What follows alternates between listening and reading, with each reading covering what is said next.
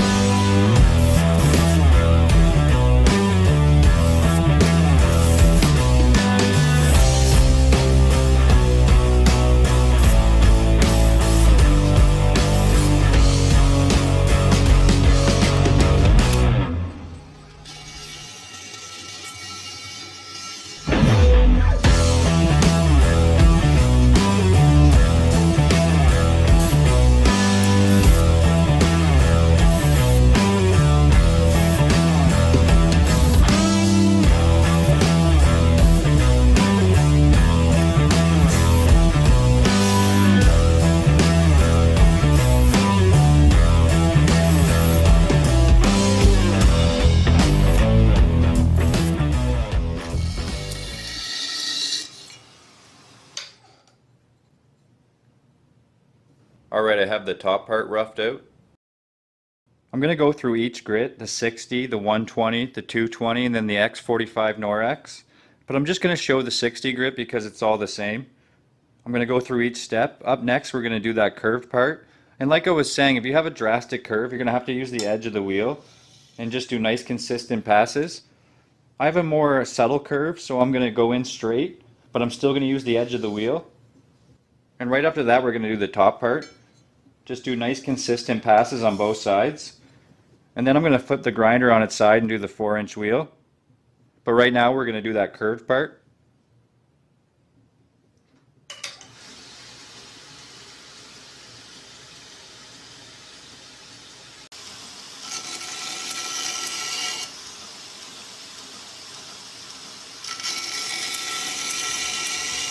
I have the power set to around 30%. I find if I move too slow or give it too much pressure that the edge of the wheel will dig in. So I like to do quick passes with a light touch and consistent pressure. I just use the 60 grit to rough everything out. And then I use the 120 and the 220 to clean everything up and make it look nice and even.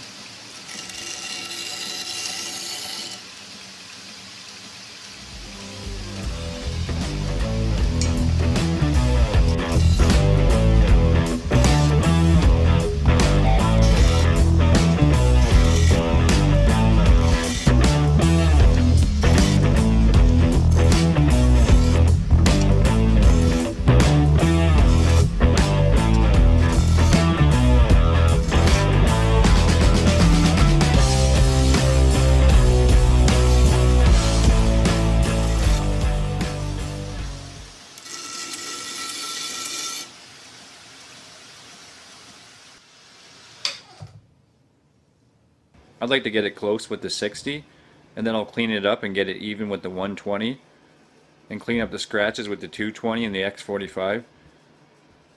And whatever's left I'll get rid of when I do the hand sanding. You can tell it's a little uneven by this corner point. If both of these edges were even, they would intersect right at that corner. I'll get them lined up and even with the 120. You can use a little WD-40 on a rag to wipe the G10 dust off and kind of get an idea of what it's going to look like. It looks really rough. It has a lot of scratches. It'll start to come together with the higher grits, and it'll look a lot nicer when we get these scratches cleaned up. I'm going to start working on the top part. You just want to do the same thing, quick passes on both sides, and follow that edge.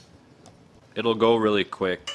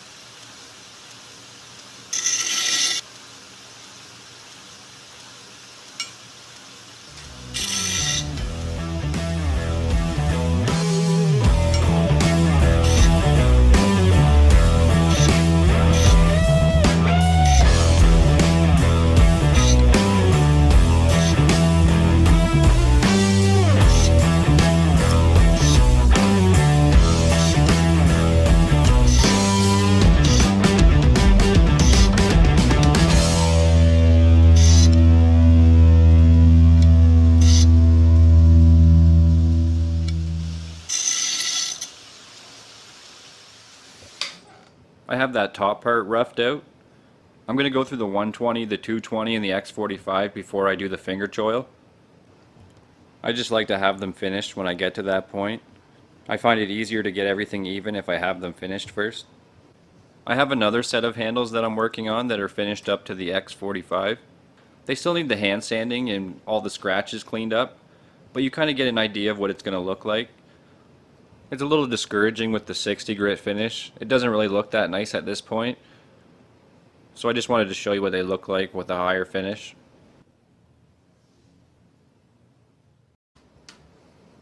I went through the 120, the 220, and the X45 Norex. There's still some scratches left, so we're going to go through and do the hand sanding before we do the finger choil, because the finger choil doesn't really leave scratches like the edge of the wheel does. I have two 1/8 inch drill bits in my vise. They're spaced apart wide enough to hold the handle. The handles just snap on. I also made a sanding block that's the same shape as my 12-inch wheel. And I'm just going to use it to go along the chamfers and to sand all the scratches off. You want to give it even pressure. Just like grinding, you just follow the edge, and you want to make sure you don't rock towards the top, the flats. It's easy to wash the lines out, and it doesn't look very nice when you do that. I find if you use a higher grit finish on the flats, it ends up becoming a fingerprint magnet, so I like to use a lower finish. I like a two-tone effect with the chamfers at a higher finish and the flats done at a lower finish.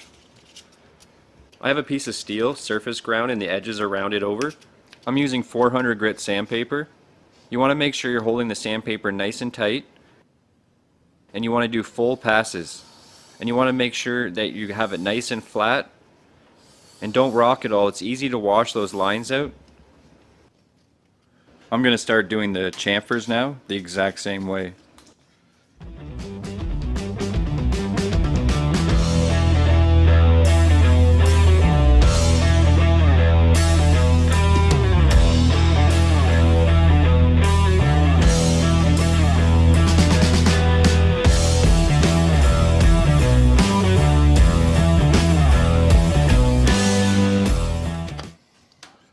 Just flip it over and do the same thing on the other side.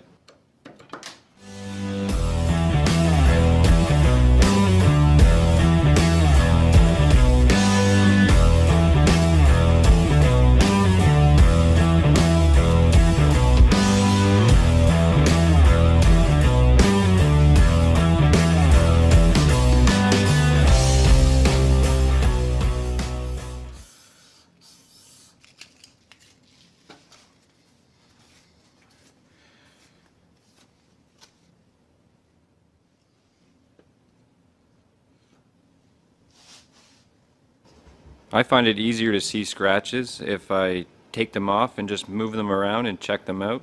Which there is still a few scratches I need to clean up. The chamfers. Still need to do a few more passes on both sides. But it's starting to come together. It won't take long now to finish it up. It's really easy to see the scratches if you wipe a little WD-40 on the handle. It kind of gives a shine and you can really see all the little scratches. They really stand out. You can see that I need to put more pressure towards the flats on the handles because I try to put more pressure the other way so I don't wash the flats out. That's where all the little scratches are building up. If you don't have a sanding block the shape of your wheel, you can just use a piece of sandpaper on your finger and just be very careful. You can also just flat grind the chamfers. It's a lot easier to sand them if they're flat. There's still quite a few little scratches on the chamfers, and I still need to do a few passes on the flats to clean everything up. I'm going to do that, and then we're going to move on to the 4-inch wheel and do the finger choil. You can also use your granite plate to do the flats. I find it easier just to use the vise I'm already using because I'm already doing the chamfers. You just want to give it even pressure and do long passes. And don't rock either way because it's really easy to wash the lines out. You want to make sure the sandpaper is glued down nice and flat. But we're going to go over and do the 4-inch wheel now and do the finger choil.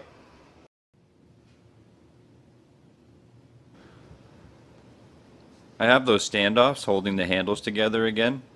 It gives you a little something more to hold on to when you're grinding.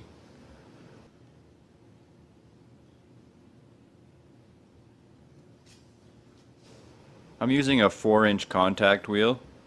And if you don't have a 4-inch contact wheel, you can use the tracking wheel. The tracking wheel is also 4 inches. When you go to grind, you want to make sure the angle is the exact same on both sides, or the finger choil chamfers will be a little uneven. It's all about the pressure. You want to give it forward pressure and back pressure, and you just keep playing with both until you get it right. It's really easy to screw this part up, so I like to take it slow. I have the power set around 20%.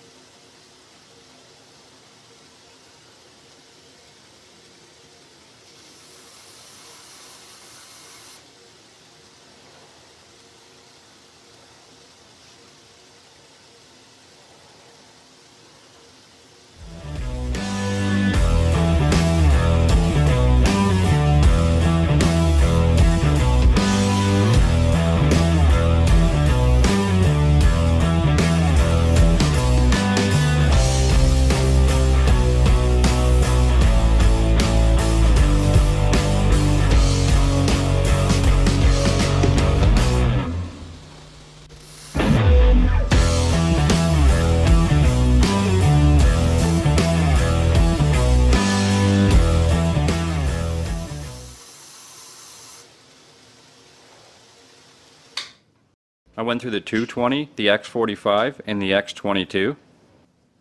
Right now I'm going to hand sand this front curve, and I'm also going to do the hand sanding on this top curve.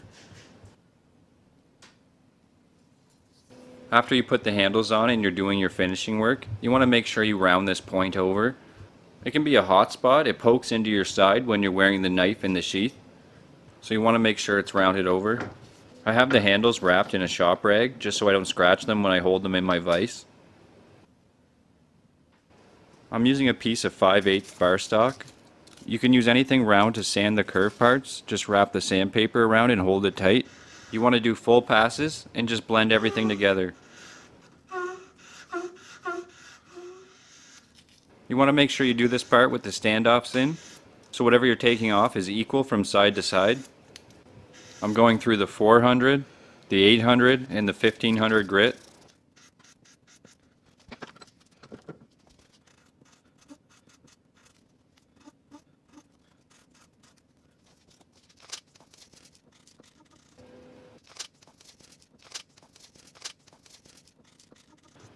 Once you get these two parts hand sanded, you just slap the handles on and do your regular finishing work. The handles are pretty much done. You can see that two-tone effect I was talking about. The chamfers are a glossy finish and the flats are more of a matte finish. I could probably do a couple more passes on the flats to make the lines a little more crisp. I find the hardest part when doing the finishing work is not rounding over the lines. You gotta be extremely careful when doing the flats or when hand sanding the chamfers. It's really easy if you put too much pressure to one side or the other to round those lines over. You can see once you get all the lines even, they will line up and intersect right where you want them. I really like how you can see the grain of the G10 inside the chamfers. G10, carbon fiber, and micarta all have similar grains. They all look similar with that chamfered edge. You can see all the layers of material. If you use a smaller wheel, you'll get more of a hollow grind. You'll see the curve more. It's not really that drastic when using a 12-inch wheel. You can make the chamfers any size. You can make them smaller or bigger. You can play around with the finger choil and use different size wheels and you'll get different effects. I like to use a set of digital calipers and then I'll measure the chamfers. That way I can get them even from side to side. You can also tell if they're even if the screws are directly in the middle of the flats. You can also use the small wheel attachment to grind the chamfers. I haven't had a lot of practice with it, but from what I've noticed, it works really well with curved handles. I'm going to start doing it this way eventually, but for now I'm going to stick with what I've been doing. Just one last thing before I end the video. This spacer is a weak spot. It doesn't have a screw holding it down. So I like to drill 2 1/4-inch holes on the backside and fill it full of epoxy.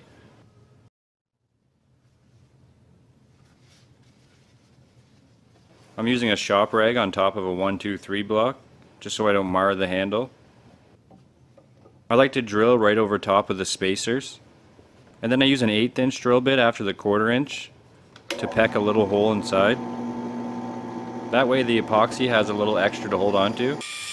You want to be very careful to not drill right through the handle, especially when you're using the 1/8-inch bit.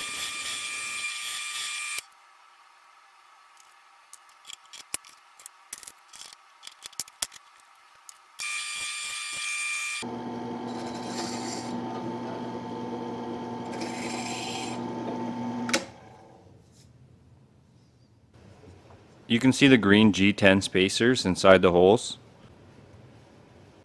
I'm going to bring them over, clean them really well, and then start filling them up with epoxy.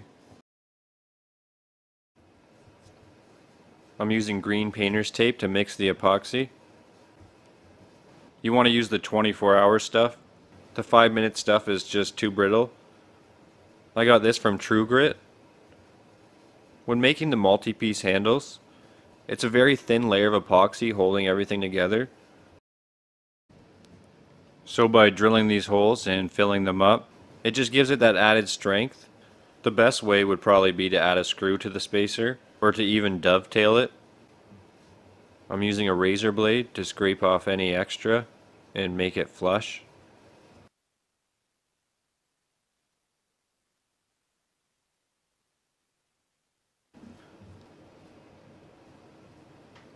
It's been 24 hours.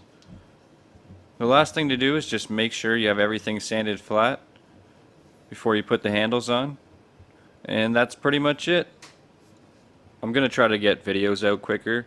It takes me anywhere from 2 to 4 weeks to get one finished, so I got to find a way to speed things up. But anyway, have a good one, guys.